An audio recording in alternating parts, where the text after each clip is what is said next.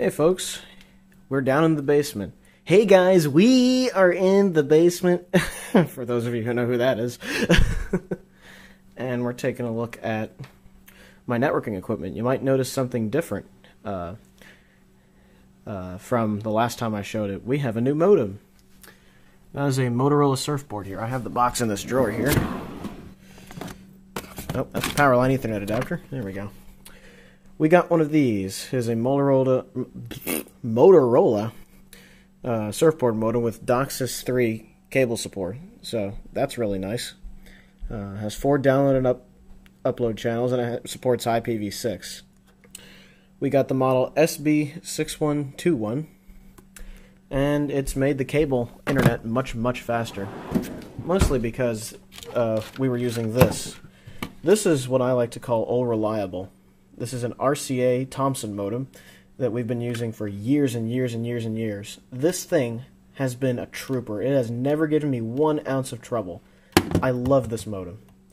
I've never had to reset it for it being stupid. I've only had to reset it for issues with connectivity to the router and connectivity to the coaxial cable line itself. But yeah, this is old reliable. I love these modems, but they're getting long in the tooth, and we were paying Comcast to rent this modem out anyway. So who wants to pay that $8 a month? So what I decided to do is to go out and buy a Motorola Surfboard. This modem was about $80, and cable companies seem to not like to give these out anymore. They give you, modem gateways or those all-in-one boxes that do phone, TV, and internet all in the same thing. And I really don't like that. I like having my own equipment. I like having a separate modem, a separate router, so I can run everything the way I want to. I have a separate modem so that I can have my 3 DDWRT-based Buffalo routers, networking around the house. I have one down here, one in my bedroom, and one in the workshop for the file server and various other tasks. And this is a much better deal. I think pay $80 once, keep this modem for however long DOCSIS 3 remains a cable standard, and then upgrade eventually, instead of paying $8 or whatever a month to Comcast's. So they were bugging us to upgrade because of this thing still being a DOCSIS 2 modem. So we upgraded from this to this, and the speeds are now up to 105 down, which is crazy. I've never had speeds that fast. Although up in my bedroom it doesn't matter that much because I'm still bridged wirelessly.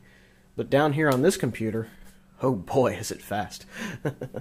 Assuming a web server is that fast to begin with. But what's nice about that is it allows more people to be online at the same time. So that's the problem we were having with this modem, is that it was DOCSIS 2, so the amount of people using the internet at the same time would bog it down. This is much nicer. So I just thought I'd update you guys on the network setup. We got a Motorola Surfboard modem. I highly recommend, if you can do this with your ISP, get your own equipment. It's just much better and much easier, and tends to be more reliable if you know how to shop for this kind of stuff. So there you have it, guys. I got me a modem. Hope you enjoyed the video, and have a good one, everybody. Ciao.